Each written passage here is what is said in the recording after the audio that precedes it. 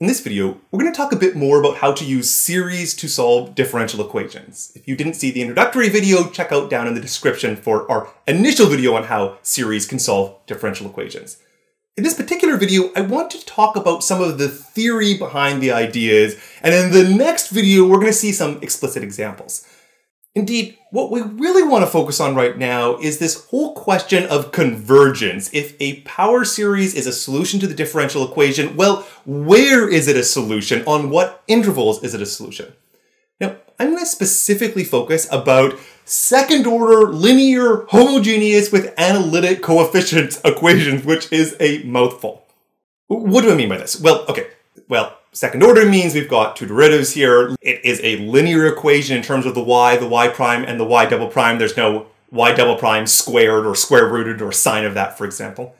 Homogeneous because it's equal to 0 on the right side, but the new word for us, perhaps, is analytic. So a function is defined to be analytic on some interval if it has a convergent power series on that particular interval.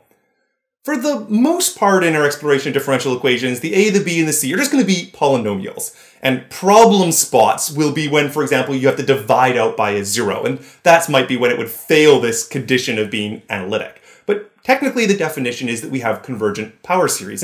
And because we're talking about series solutions to differential equations, that's sort of going to be the relevant term when we talk about all of our coefficients being appropriately nice. Well, differential equations are often presented in this form. One of the things we want to do first is actually divide through by a of x. That is, I want the coefficient of a of x to be 1, and that means that I get these new things, p of x and q of x, which are just b divided by a and c divided by a, respectively. All right, so now I want to make a very important distinction that will make a big difference in our theory of solving differential equations with power series.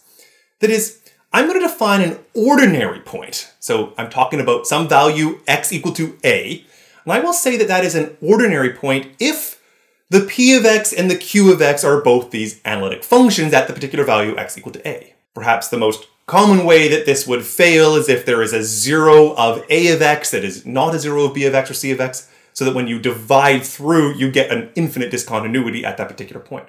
So that is ordinary points. And when that is the case, i.e. it is not ordinary, then we're going to call it a singular point. So if you have divisions by 0 that don't cancel out, you have singular points. So with that definition made, here's the big theorem that we're going to talk about in this video. Suppose that you have an ordinary point, the type that you like, to this second order linear homogeneous solution with analytic coefficients, as we expressed in the previous slide. Then the claim is that an equation of this type has two linearly independent solutions that can be expressed in terms of series. This is, in effect, an existence theorem, very analogous to many existence theorems we've seen in the past, where it says that if you have a second-order differential equation with certain conditions, then you get two linearly independent solutions. What's new about this theorem is that it's talking about the solutions being series solutions, and you're saying, well, we get two linearly independent series solutions. If it's at an ordinary point, and in a lot of our examples, a is just going to be 0 here, then the series is centered at the value of a, which means your polynomial is all expressed as x minus a to some power of m. But the big question is, well, on what interval does this series solution converge? I mean, if I plug in x equal to a, then everything in this series cancels except for the 0th term, you just get a c0, but that doesn't tell you anything. What the interesting question is when does this series converge around the value of a? And here's the real key to the theorem. It says that that radius of convergence, so it's going to tell you some interval on which we can say that this power series converges, that radius of convergence about the value of a is at least as big as the distance from a to wherever the nearest singular point is going to be. So this is going to be very important to us. If you figure out where your singular points are, then as long as you don't go to a singular point, your series solution is going to be converging. But let's see an example. I'm going to have the equation 1 plus x squared y double prime minus y plus y equal to 0.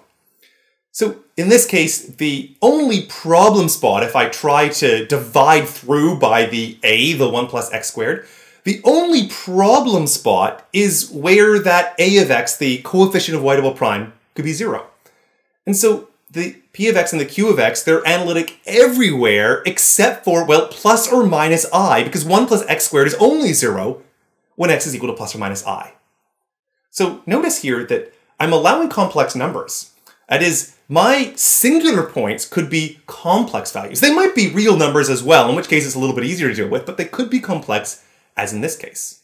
Okay, so let me try to expand about a equal to 0. So I'm not looking near I or minus I, I'm looking near 0. And then I'm going to imagine that I have some power series, and the claim is that this power series solves this differential equation. Now in this video, we're not going to solve the equation, we're not going to solve for the CNs, we'll do that for several examples in the videos coming up. But right now I just want to ask, well, where do we know that the series solution is going to converge? I want to put up the complex plane. This is a way to represent complex numbers. I have one axis, which is the real axis, which is the horizontal, and the imaginary axis, which I denote as I times the real line. So on this complex plane, I have the a equal to 0 we've seen before, and I have my two singular points, plus I and minus I. I can actually represent these in a complex plane in a little bit of a different way by representing them as a pair. So for example, a generic point a plus ib can be represented by the pair ab, and thus the point a equal to 0 can be represented just by 0, 0. It's 0 real and 0 imaginary. The I can be represented as 0 real and 1 imaginary, and the point minus I, 0 and minus 1. So this is just a way to represent complex numbers. Then, if the claim is to find the distance between 0, 0 and 0, 1, well, I know that difference. That distance is just 1. And therefore, by our theorem, our radius of convergence is indeed 1 as well. So this is the basic methodology. You find all the singular points. Then you look wherever you are interested in, often just a equal to 0, and you compute the distance in the complex plane from 0 out to your nearest singular point. And whatever that distance is, then you know that it converges within that distance. Let's see one more example of computing distances in the complex plane. I'm going to imagine that I've got 1 plus I as my other singular point. I haven't given a differential equation for this. I'm just going to imagine that that is your singular point. Represented as a pair, 1 plus I just becomes 1, 1, and a equal to 0 is just 0, 0 again. And then when I want to compute the distance in the complex plane, well, I can just use Pythagoras. I want to figure out this straight line distance. And so, well, what is that? It's the square root of 1 squared plus 1 squared, in other words, root 2. And thus, if you had a differential equation where this was the scenario, you'd say it converged on some radius of root 2 around the point a equal to 0. If it turns out that your singular points are real numbers, then you don't have to worry about any of this nonsense, and you can just go and take the normal straight line distance between the point that you have and the singular points nearby it. Alright, so that was a little bit of the theory of the existence and the convergence of series solutions to differential equations. In the next couple of videos, we'll take a look at how to actually go through the machinery of getting solutions to differential equations using series.